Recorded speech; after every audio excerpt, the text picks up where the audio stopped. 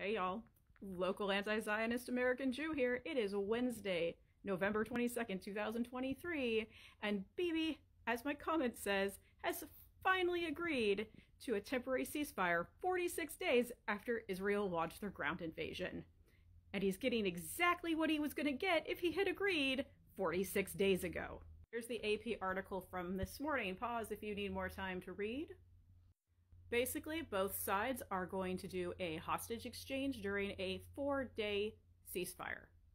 Now you can follow that comment from the beginning back to the original video where I was discussing how there had been a ceasefire with hostage exchange on the table since October 7th.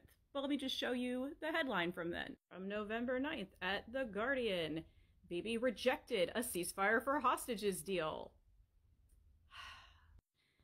This particular deal would have seen women, children, the ill, and the elderly exchanged in return for a 5-day ceasefire.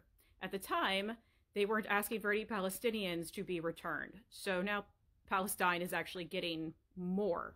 Hey, that works for me because now with a ceasefire, international journalists are going to be able to get in.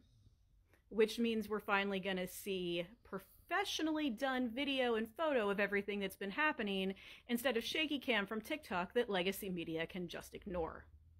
So yeah, 46 days and over 4,500 dead Gaza citizens for Bibi to do exactly what he was told to do on October 7th. May he have the life he's earned.